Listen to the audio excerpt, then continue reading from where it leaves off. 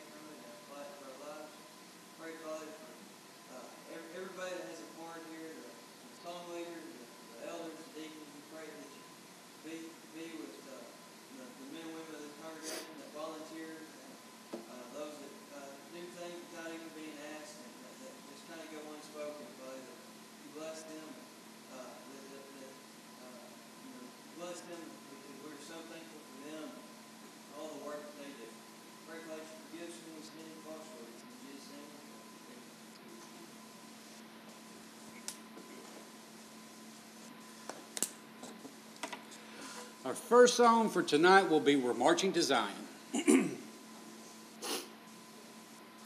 Come we that love the Lord, and let our joys be known. Join in a song with sweet accord. Join in a song with sweet accord. And thus surround the throne, and thus surround the throne. We're marching to Zion. Beautiful, beautiful Zion. We're marching upward to Zion, the beautiful city of God. Let those refuse to sing who never knew our God. The children of the heavenly King, the children of the heavenly King may speak their joys abroad, may speak their joys abroad. We're marching to Zion, beautiful, beautiful Zion. We're marching upward to Zion, the beautiful beautiful city of God. Then let our songs abound and every tear be dry. We're marching through Emmanuel's ground. We're marching through Emmanuel's ground to fairer worlds on high, to fairer worlds on high. We're marching to Zion, beautiful, beautiful Zion. We're marching upward to Zion, the beautiful city of God. Our next song will be Redeemed. Redeemed, how I love to proclaim it, redeemed by the blood of the Lamb, redeemed through his infinite mercy, his child and forever I am. Redeemed, redeemed, redeemed by the blood of the Lamb, redeemed, redeemed, his child and forever I am. Redeemed and so happy in Jesus, no language my rapture can tell. I know that the light of his presence with me doth continually dwell. Redeemed, redeemed, redeemed by the blood of the Lamb, redeemed, redeemed,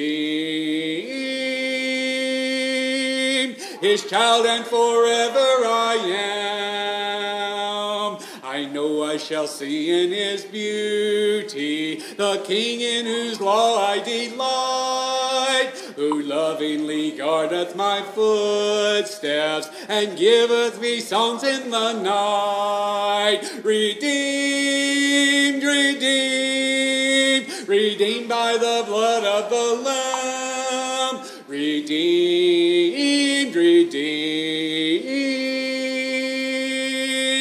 his child and forever I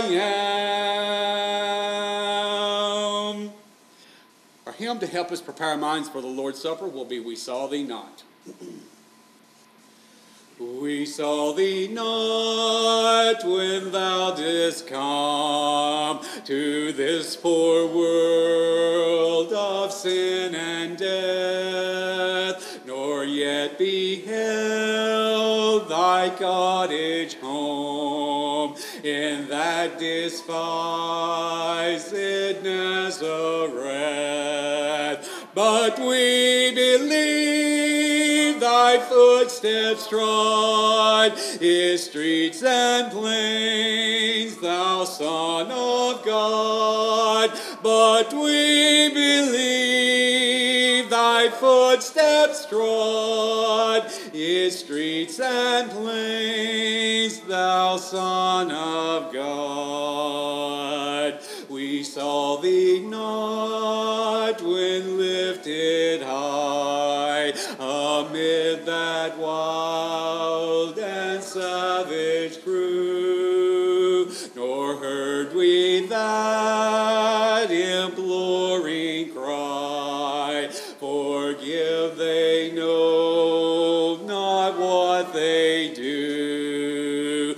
But we believe the deed was done that shook the earth and veiled the sun. But we believe the deed was done that shook the earth and veiled the sun.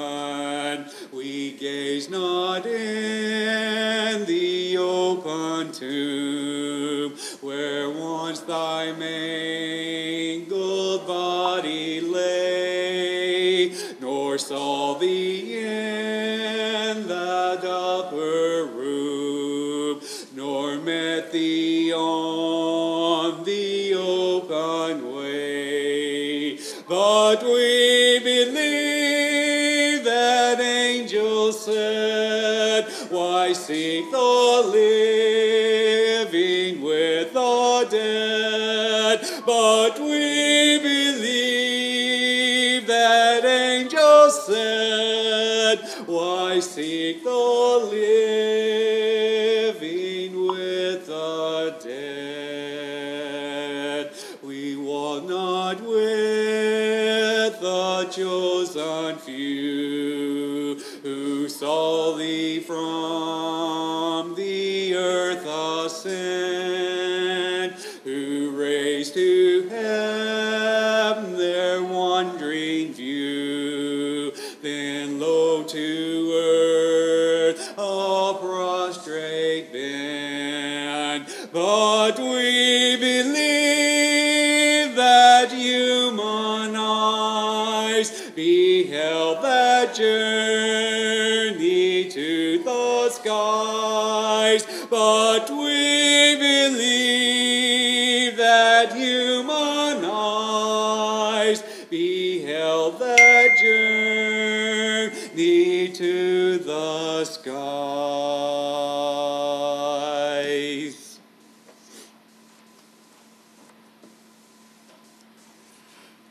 Would you bow with me while we give thanks for the bread? Father in heaven, at this time we come bowed before you. We thank you for this bread and the precious body of our Lord and Savior Jesus Christ that it represents. We pray that we take this bread in a worthy manner that's pleasing and acceptable in your sight. These things I humbly pray in Jesus' blessed name. Amen.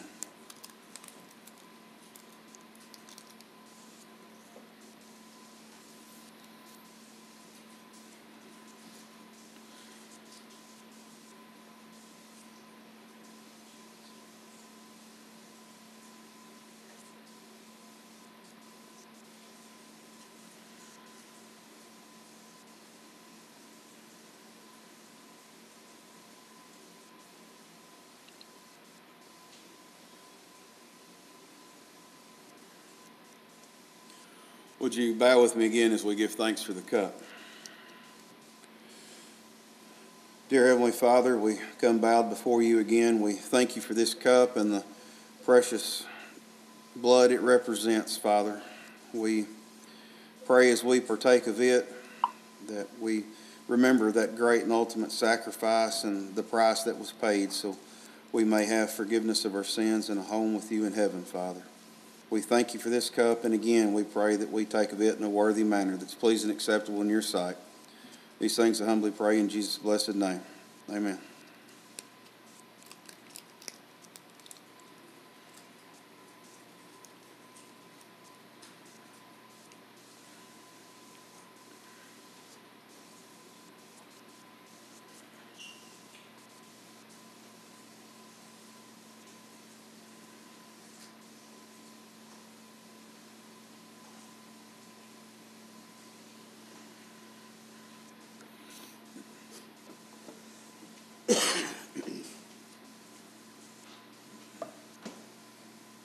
Our next song will be I'm Going That Way. If you would please stand while we use this song.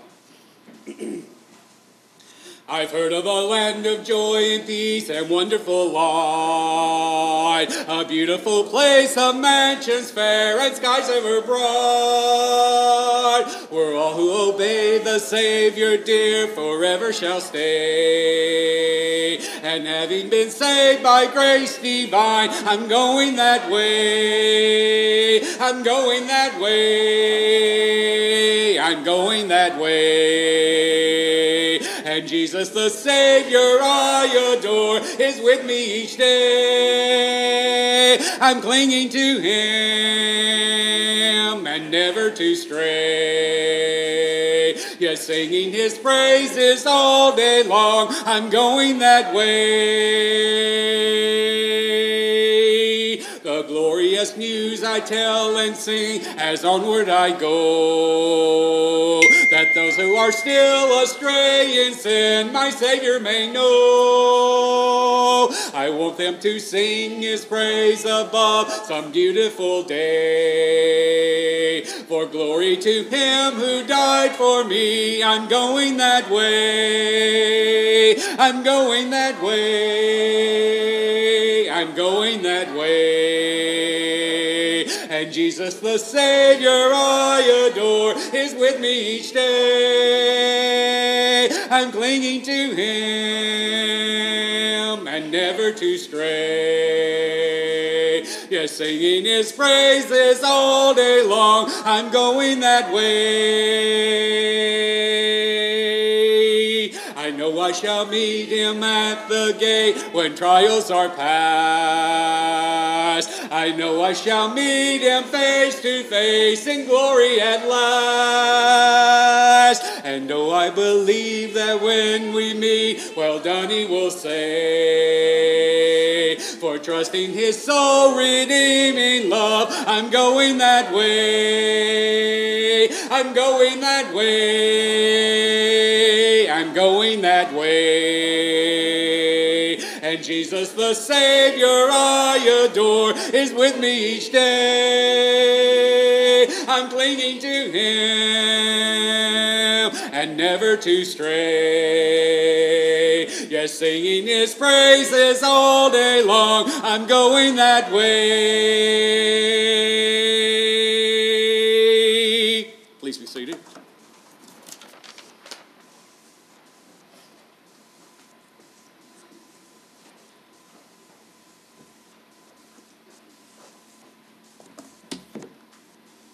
Good evening. Welcome back to our Sunday night crowd. We are thankful that you're here. Welcome your presence, and thankful that you're able to worship our God in spirit and in truth with us, which is always our desire when we come together to praise Him in the various activities of worship. Don't forget to keep in your prayers our young people as they are going back to school either tomorrow or Tuesday. Many of them are, and their influence is what we want to be praying about, that they are a reflection of the Christian community to those who are around them, and their influence is such an important thing. You'll never have a greater opportunity in your life to be able to be an influence to others, and the capacity that you are when you're at school. And so we pray for their safety, pray for the safety of the teachers and other administrators and such that are working with them during this time. We know that there are some serious concerns, especially for the older crowd who has to go in and deal with our kiddos at the school system. And so we pray for all of them, but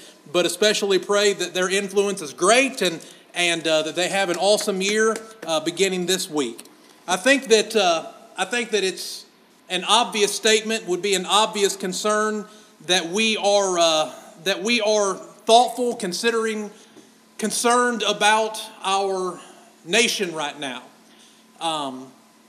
Especially during these times, many of the things that we see going on around us are definitely of concern to those who are members of the Lord's church. And a lot of times we look at things that are going on, and we see some of the turmoil that's going on within our country, and maybe we ask, what can I do about it? How can I help? And there are a lot of ways that we could talk about that you can be a powerful influence for good and to help things in the right direction with your Christian influence.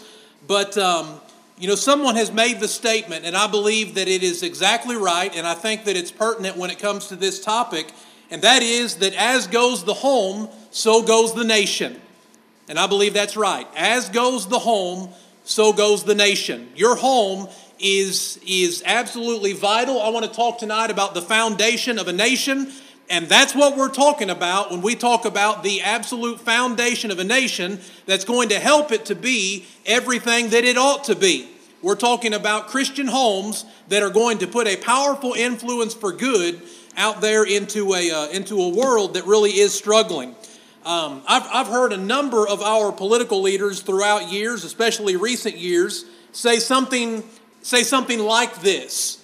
And it's the statement sounds nice. There is some truth to it, but I don't believe that it's totally correct.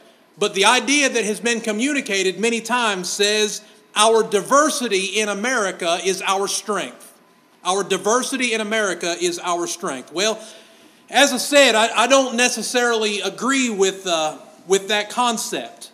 I believe that while we are a diverse people, what it is that makes us great is that there are shared common values that we have despite the different ethnic backgrounds that people come from. I'm blessed to have people who are from, as far as their ethnic origins, from all over the world because of my associations in the Lord's church. People who now have come to claim the United States as their home, but their background immediately, or maybe their parents or their grandparents, are from various locations around the world.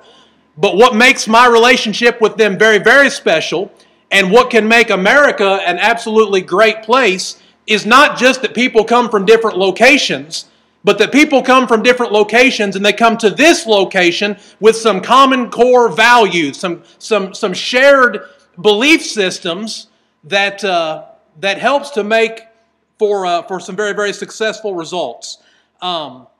There's no doubt that we are a diverse people, and when you consider all of our different ethnic origins that we have in this nation, it's remarkable indeed to see people who have come from so many different places, especially if you travel to some of the locations in our country that are more filled with an immigrant population.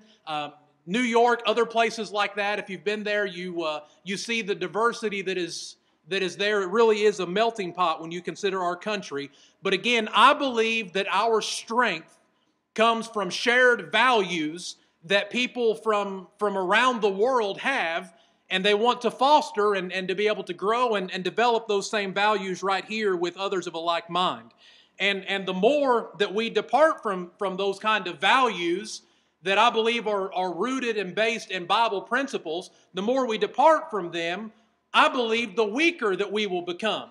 Regardless of diversity or anything like that, the further away you get from Bible principles, the more trouble that you're going to be in. Psalm 33 and verse 12, the Bible says, "Blessed is the nation whose God is the Lord." Blessed is the nation whose God is the Lord. Now, how can a nation say, I am sure that the God of heaven is our God, that the God of heaven, the God that we read about in the Bible is our Lord, and we're going to have His blessings because we're doing His will? How can a people be able to say that? Well, a nation can be sure that the Lord is the God of heaven if it follows certain basic principles like what you have in Proverbs chapter 14 and verse 34. Your Bible says, "Righteousness exalts a nation, but sin is a reproach to any people." That is a common shared value that we need to have, and to the extent that we do, there is a much greater potential for success and for greatness to occur within our nation.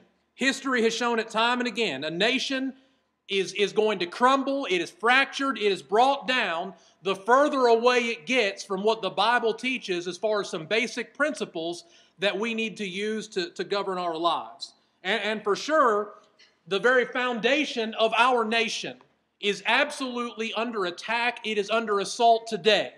You better believe the devil knows that one of the most vital things to the success, the growth, the thriving of a nation is that there are Christian homes that are putting out young people with Christian values that they share with other Christian young people to help to make our nation great. The devil knows that, and so no surprise that our homes are and have been for a long time under assault to stagnate some of those great things from taking place. It is under attack, and that's because a godly home is the foundation of a nation to make it everything that it ought to be. That's what we want with our homes, and in turn, that's what we want to see to be able to happen within our nation. But how can the home, the family, the way that we have it pictured in Scripture, how can it be the foundation of a great people, the foundation of an absolutely great nation? I want to share a handful of things with you tonight that I believe, again, are rooted in Bible principle as far as what we need to have and what we need to be using our homes to develop so that it doesn't stop with our generation, but that it continues for generations to come to help to make the next generation of leaders in our country everything that they ought to be, and to once again have a powerful influence for good. The foundation of a nation that is seen in our families, number one, our nation needs providing families if it's going to be that important, vital a cornerstone of our great nation. There's a great principle in 1 Timothy chapter 5, if you have your New Testament with you, that I want you to look at. 1 Timothy chapter 5, and in verse number 8, your Bible says, "But if anyone does not provide," there's our word for our first point tonight, provide. "If anyone does not provide for his own, especially those of his own household," we're talking about the family unit and what's going on within that house. "For his own household, he has denied the faith and is worse than an infidel." Now, a family motivates the idea of providing. It ought to do that. When I recognize that I have brought children into this world, that I've got a family, that people are counting on me, that they are counting on you, it ought to motivate an ethic. At least it should do that. And there's a satisfaction that comes from knowing you're providing for your family. You're doing what the Bible says to do. It's good and it is right to provide for our families. And when people understand that, the nation can be blessed by the home. And to the extent that that does not happen, and there are people who have lost that concept and are not concerned at all with providing anything for their families, that is going to be a burden on any people if there's just no care for that. The home, the family, the Christian home is definitely something, according to following Bible principles, that will encourage that principle of providing. Now, if a person could work, but you know what, they don't care, they're not interested, they're not invested in their family, they have no consideration for the people that are looking to them, the Bible says that person, 1 Timothy 5, they're not even up to the standard of an infidel, if that's the kind of mindset that they have. It's sinful to live like that. It's wrong to not have any kind of care or consideration on that topic when you don't even try. I mean, you don't even care.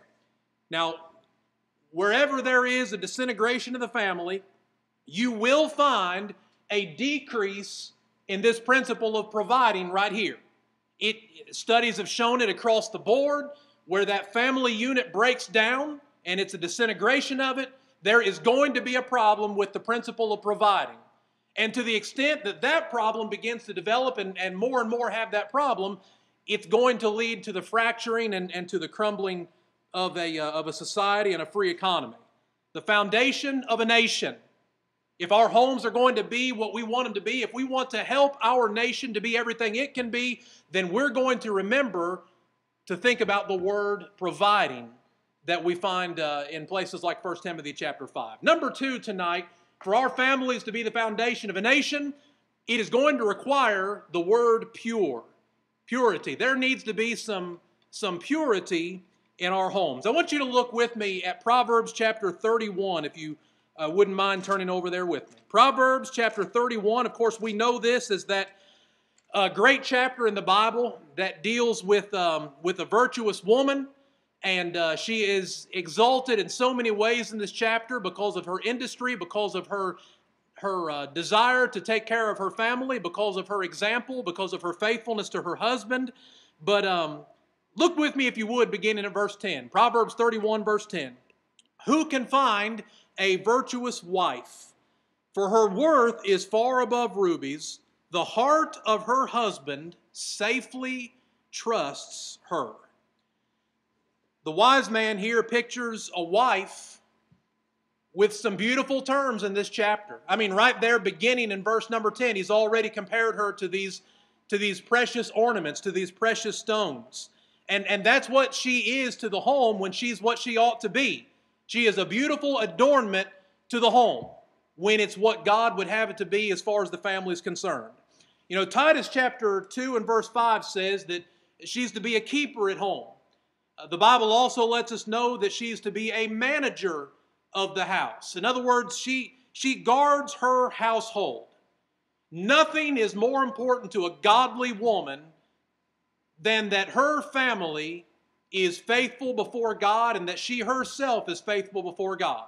Now you're beginning to look at the ingredients for a real good woman, a virtuous woman that's found right here in Proverbs chapter 31. She wants a godly home.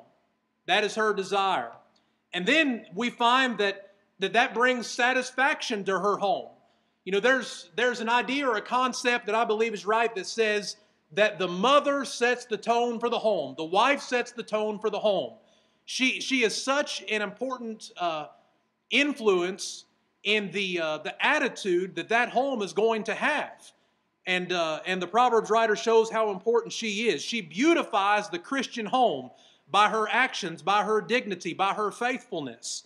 And this passage makes it clear that since she beautifies the home, since she is the heart of the home, it makes her husband a better man because of how good she is.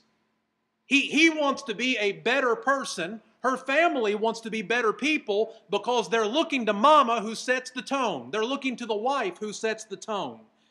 I mean, Proverbs 31:11, he trusts her. He doesn't have to worry. He doesn't have any concern. He knows that his heart is safe with her because she's a godly person. There's never going to be any concern for worry when it comes to a virtuous woman being faithful. In the inner chambers of the home, because of that, you've got an environment where selfless love can be expressed. And there's no fear of betrayal of that trust. These two experience something that is beautiful in that relationship when the family is what God wants it to be, and it is absolutely exclusive. It's between him and her, and that's it. That's the way that God designed for it to be. Not shared by anyone else. No one else is allowed into that realm. That's why Hebrews chapter 13 and verse 4 says that marriage is honorable among all and the bed undefiled. The idea is no foreign element is going to be allowed to enter in. He would never let that happen. She would never ever let that take place if she loves her husband. No foreign element. It's going to be undefiled. In that atmosphere, something really, really beautiful takes place. You have an environment for selfless giving. That's what God desires. That's what he desires as far as that physical aspect of it, the physical intimacy part, because every time that trust gets broken, every time that happens and you go outside of marriage, a mess is going to be the result. It's just not an option. If we're wanting to help our nation to be a better place, then we're going to develop purity within our homes and realize that this is exclusive between us. And how beautiful when you think about that picture that inspiration gives us in Proverbs 31. We could go beyond verses 10 and 11. We don't have time for that tonight, but it is a beautiful picture in building up this great woman. The relationship that they have is one that is safe. It's one that can be sweet. It's one that can be secure. It's one, therefore, that can be satisfying when they do what God wants them to do. The foundation of a nation. Our families are able to make our country a better place if we're allowing them to be what God wants them to be. The principle of that word providing is something that is inspired or should be to a Christian by having a family. That idea of pure or purity is something that absolutely must be maintained at all costs if our family is going to be what God wants it to be to help this nation.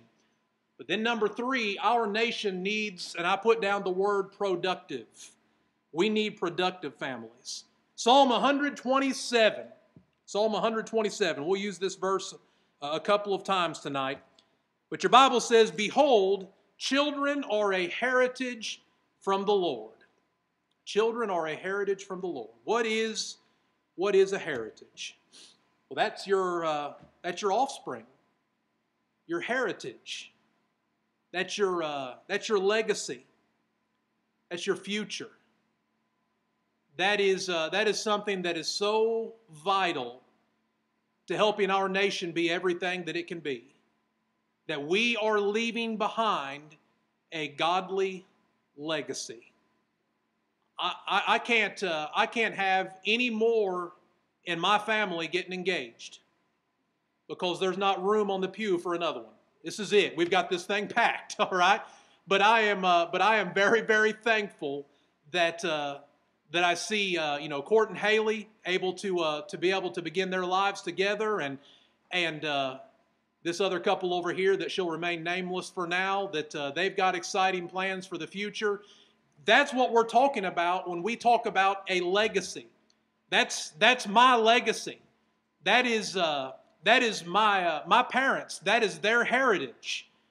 And to the extent that it remains a godly one, we have helped to do our part, at least in that aspect of it, to be the foundation of our nation.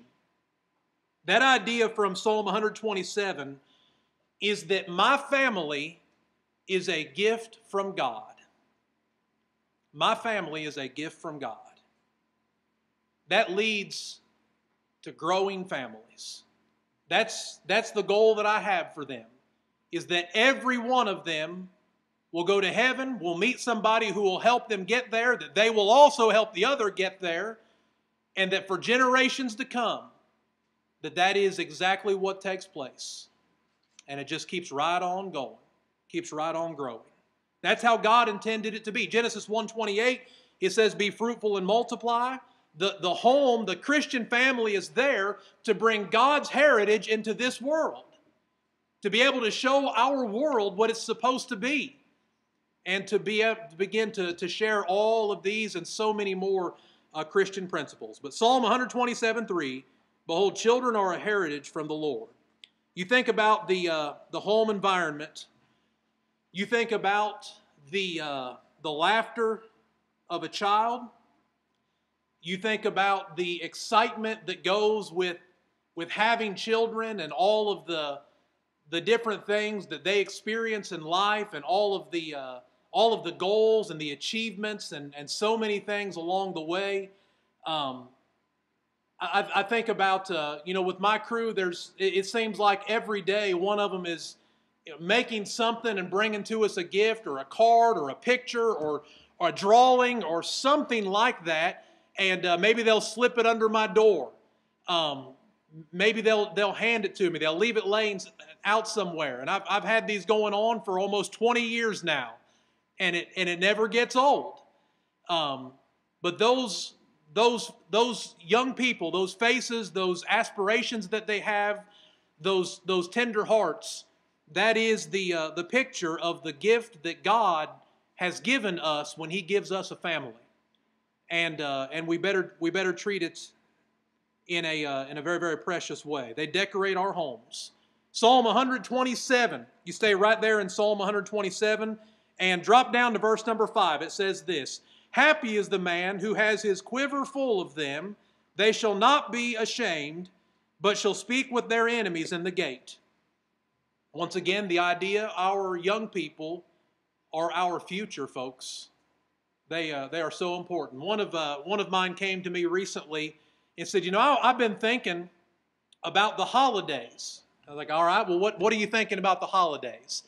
And she said, what if all of us have as many kids as you have?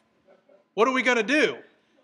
Well, for one thing, you're not all getting presents. We're cutting that off right there because I can't, okay? But maybe we'll stagger it. I don't know. We got to schedule this thing out or something. But wouldn't that be a beautiful thing if all of them decided that they wanted to have Christian families, and then to be able to grow and to propagate Christianity into whatever experiences they have in life as they go out into the world? Our young people are absolutely our future. And since they're described in a variety of ways, Psalms describes them even as plants.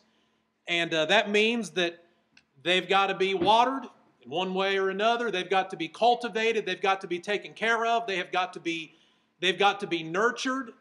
If you want a plant to not make it, send it with me. If you want a plant to thrive, send it with her. I hope that I can be a little bit better with children than I am with plants, okay? But we understand that there's a process that's involved, and you've got to do something if you want to make it work. Young people are not just going to be a godly influence. You have to make them a godly influence if we want them to be great and powerful for our nation. But that's why we read in Ephesians 6:4, you fathers, do not provoke your children to wrath, Van Herndon. I heard about what you did recently, taunting your children with the remote control or whatever it was that you had. But I think this is a little bit different than having some fun around the house and having a good laugh, okay? The idea here is that when this happens, not only are you going to be a blessing to them, but they're going to be a blessing to you, and therefore they're also eventually going to be a blessing to those around them and their sphere of influence, even to our nation and world. How great it is when children are trained in the way of the Lord. Every Christian home makes this world a better place. Every Christian family that's represented in this room right now and listening to us wherever they might be out there, you're doing your part to make this world a better place. There is something that you can do. I know we're concerned, but that's the powerful influence that we can have. That kind of producing will be a blessing to our nation. Proverbs chapter 17. Proverbs 17. I picked on Mr. Joe this morning with this verse. Had all of his beautiful grandchildren here. I know he was excited about that. But the Bible says the glory of children are their fathers. But listen to how the verse starts. Children's children are the crown of old men. You know, that's so true. I have no idea what my parents talked about before these guys came along. And I say that because now that's all they talk about. They don't talk about me. They don't talk about my brother. They talk about the grandkids. I don't know what they talked about before them because that's all it is right now as far as physical family is concerned. Grandparents have that right because the Bible says that children's children are the crown of old men. The home encourages that to happen. A godly family encourages that kind of productivity. One more for tonight. Number 4, to be the foundation of a nation, our families need to remember the word principled. Bible principles. We need principled homes. What kind of principles does this nation need us to have? Well, I mean, this is what we're doing tonight. We're looking at several of them, and there are so many more that we could go on to list. But it reminds me again of where we started, Proverbs 14:34. Righteousness exalts a nation, but sin is a reproach to any people. Any kind of Bible principle of righteousness is what we want to be instilling in the next generation to help our nation to be everything that it can be. And as the verse says, the further we get away from that, what it calls sin, it doesn't end well. Folks, our forefathers understood this. I love to read history. I love the stories of history. I love to study history. There is no question at all that this country, the United States of America, was built on godly principles.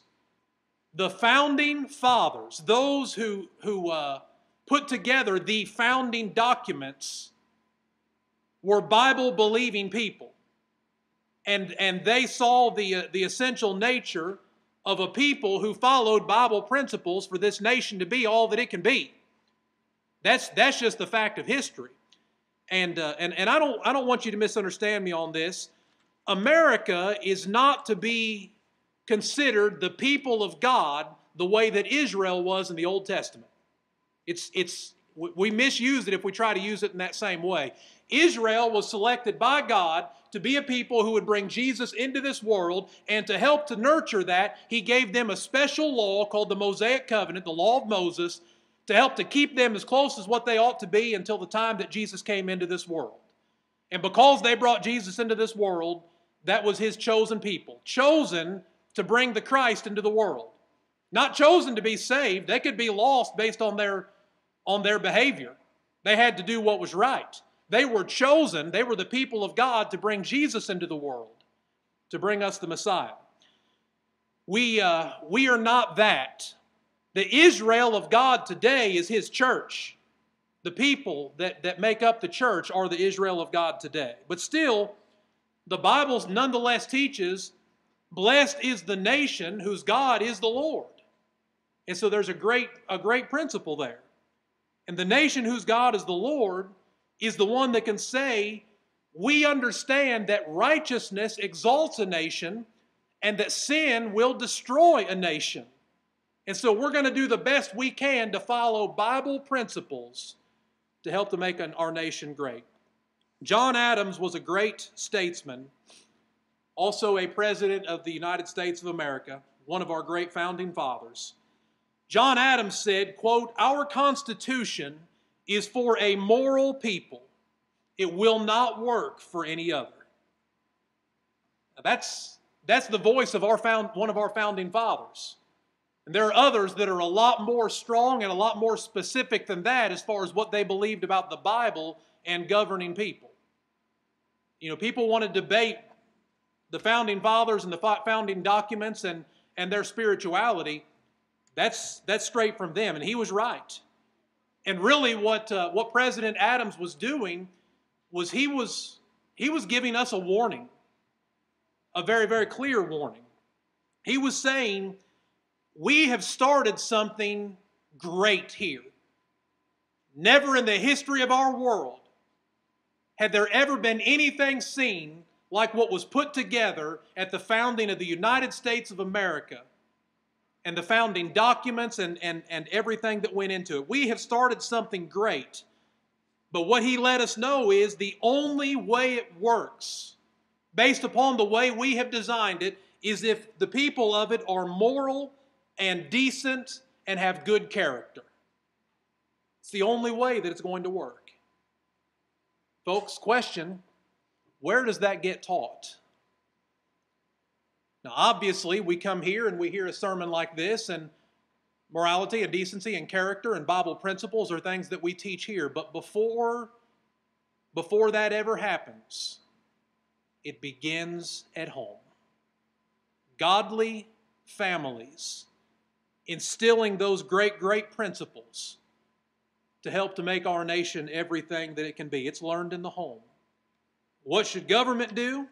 Well, the very best it can to not get in the way of all that. The best it can to encourage what our founding fathers envisioned, what they had in mind in the home, not tear it down. So it's taught in the home. It's not hindered, and hopefully maybe it's even encouraged by the government. And what happens? Godly principles can now grow and flourish and help to make a society great. That's the foundation of a nation. That's how vital it is. There is an ancient proverb that I want to share with you tonight. Let me go ahead and turn this over for you, Jeff. The proverb says this: if there be righteousness within the individual, there will be happiness within the home. If there be happiness within the home, there will be harmony within the nation. And if there be harmony within the nation, there will be peace in the world. What a great statement. The solution to our world's problems is not necessarily found in some kind of a man-made peace summit or so many other things that people look to. The solution to the problems in our world is found at the cross. It's found in us living and teaching and following Bible principles. And so tonight I ask us, do you, and we'll look at it individually, think about it exclusively for yourself, do you help or hinder your home from being what God wants it to be? Think about you as a parent. Think about yourself as a child. Think about yourself as a husband or a wife. Are you or have you been helping or hindering our nation based upon the principles that you allow yourself to live by and to be governed by? Can you say, because of your influence on your home, we live in a godly family. We are making a difference for good. Individual husbands and fathers, y'all got to answer that question for yourself, whether or not that's the case. Individual mamas, wives, you got to answer that for yourself individually. My young people, I talked to you at the beginning, you're going back to school this week. You're going to have the ability to powerfully influence dozens, yes, hundreds of people every day. Are you helping or are you hindering based upon the decisions that you make? Got to answer that question. I hope that each of us tonight will think about how really vital, how important our families are. And I would also ask us to remember that starts with some individual accountability on all of our parts. It starts with me, it starts with you.